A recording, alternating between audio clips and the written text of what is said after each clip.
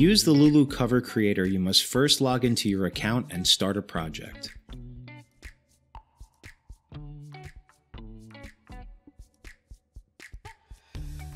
Upload your interior file and choose your book specifications.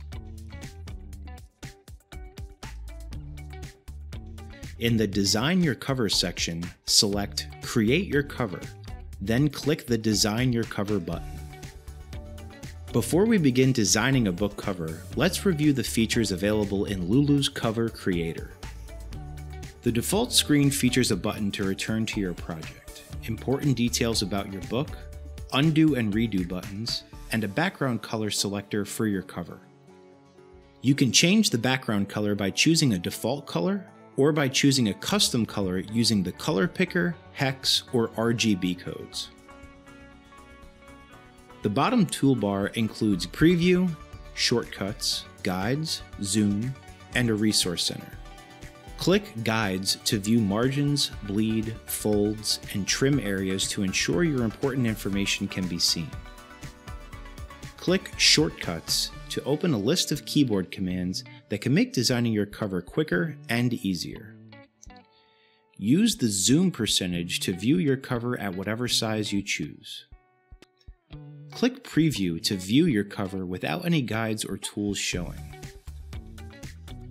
The side toolbar features tools to help build your cover, including templates, images, text, shapes, and a barcode generator.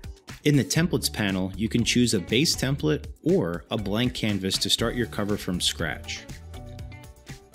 In the Images panel, you can upload image files to use on your cover. Once uploaded, drag and drop the image onto the canvas. When your image is selected, you can add a stroke or adjust the position and opacity of the image. In the Position drop-down, you can move the image layer, lock and unlock your image, and align your image to either the back cover, spine, or front cover.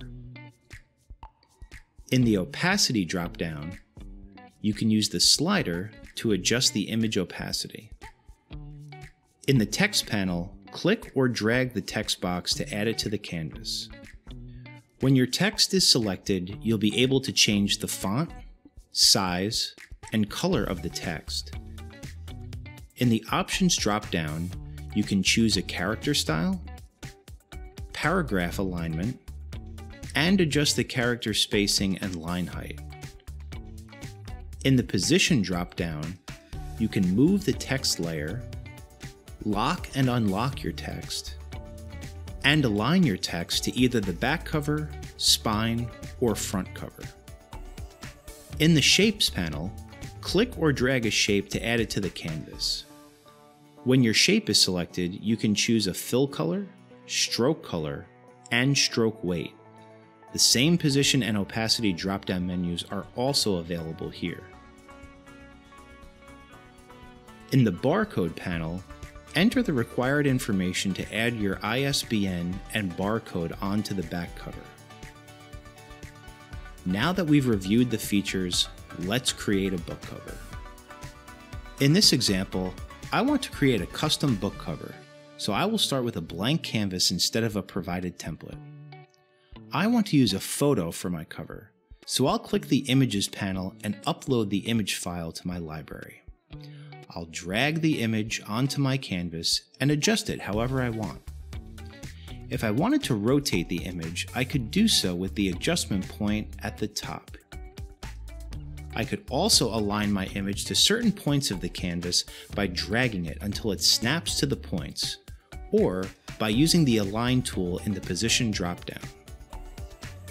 In this case, I want to scale up my image so it's full bleed, so I'll hold Shift and drag one of the corner points until it fills the entire canvas.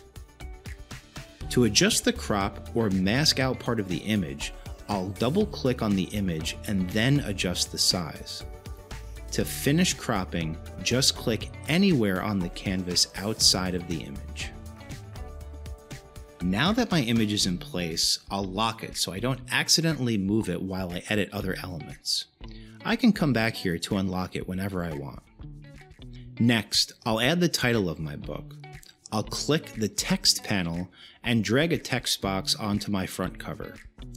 I'll type the first word of my title into the text box, then select the font dropdown and choose Tico. I want my title to take up a lot of space on the cover, so I'll make the font size 200. I want the font color to be white, so I'll select that from the default colors. My title is 3 words, and I want each word on a separate line, so I'm going to duplicate this styled text box by pressing Command D, which is a command I can find in the Shortcuts panel. Now I have 3 text boxes, and I'll drag all of them to snap to the center of the front cover. Then, I'll shift drag them vertically to align the first one to the top margin, the second to the middle, and the third to the bottom margin. Now I'll add my author's name the same way by duplicating the text box and adjusting the styling. Next, I want to add white boxes behind the author's name, so I'll click on the Shapes panel and drag a square onto my canvas.